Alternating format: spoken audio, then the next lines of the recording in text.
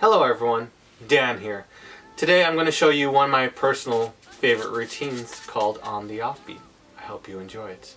So to begin this little routine, I'll actually do a little cut and we're going to place a random card right there. We'll get back to that shortly. In addition, I'm going to have a spectator. I'm going to go across the cards. The spectator tells me when to stop whenever they like. So they say stop, let's say right here.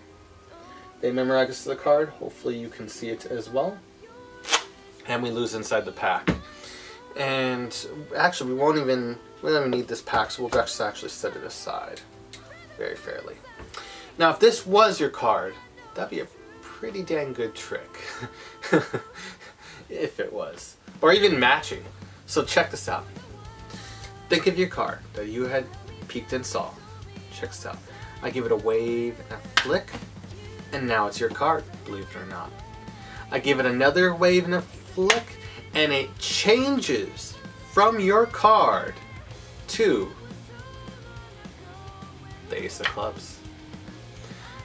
A little demonstration of real magic. Thank you. And the audience is going wild with this routine. And for those out there saying, but that's not my card, I can boldly say I never said it was.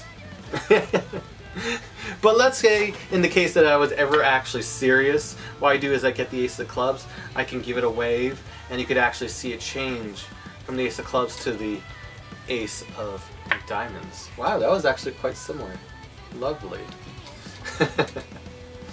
Let's have some more fun. Let's shuffle up the cards. Keep going from there. We're also going to need another spectator. A lovely miss on my right. I go, miss, tell me when to stop. Tell me when to stop whenever you like as I go across, okay? And I will look away. I really do not want to see the card. So they do so. And they have this card. And I'm not going to look, but you guys, the audience, can peek it. Hopefully you see it. Yeah. Okay. And then I'll take it back in this case. So there, look at the card, I'm looking away. Just make sure it's not gimmicked on the front because that would be bad. You know, trick cards are terrible. Nor gimmicked on the back. That would be just as bad as well. Okay, that was really bad. Let's be a little bit better. I'm going to be a little bit more fair. And I'll be so fair about this, and I'll tell you how.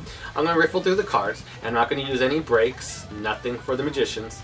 As I go across, the spectator can tell me when to stop whenever they like. They say stop right there. Do you want to change your mind, or do you like the mind you have? I ask them.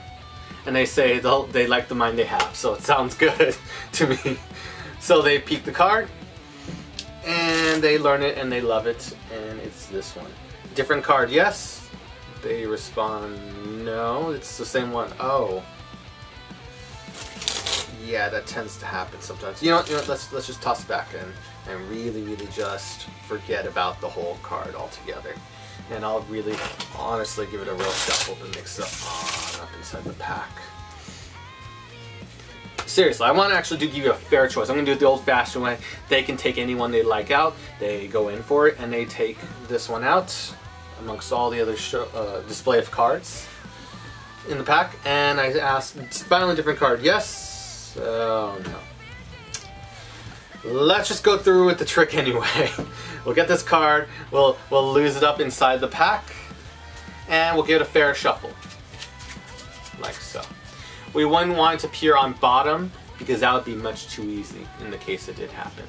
We are also going to shuffle to the cards up, and I don't want it to be on top either. Queen Diamonds wasn't your card, right? No, that was, yeah, it was the original different one. Yeah, we want to be as fair as we possibly can, because if it does happen to be your card, that wouldn't be that great of a trick this early on, you know?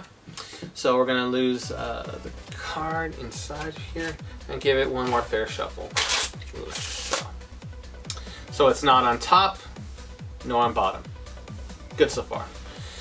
But I'll actually show you one of my favorite ways to change a card. Hopefully it looks good. You can actually get the King of Spades just like before. We give it a wave, and now we can change it to your card. Hopefully we get this 7 of... Oh. I mean, your selection was the 7 of Spades. I was hoping for it actually this time. Did I get the 9 clubs? It's just like when you think you finally get it, you're just a long ways off, which kind of stinks for the whole thing. It's just funny, you know. Some days you get it, some days you don't. What can you do? Let's just go forward with it. I'm kind of feeling depressed now. I felt like I had it. I felt like I was so close with this whole thing. I'm wondering. You know what? Let's make up. Let's try one more effect, and I'll use a different audience member, third audience member, or it could be the first person. It doesn't really matter. I'm gonna go across the cards again, like so, or yeah, and it'll just be a basic card trick, just a basic one, because I need to restore my confidence in card magic. So they say stop. Let's say here, different than the first two cards, or at least different than the 7 of spades. They will agree. We're gonna toss it back, just like a basic card trick, and we'll lose it up inside the pack. And it's funny considering all the different choices that can go on inside the pack, you have your selection. And I want to make it a little bit different than everything else that's been here so far. So actually I'm going to try, and I'm actually going to go to my back pocket for this.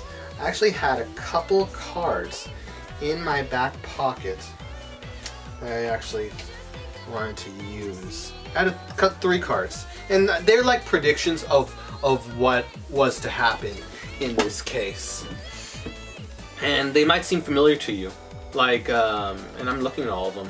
The first one was a prediction of the Ace of Diamonds, the Ace of Diamonds selection at the very beginning of the trick.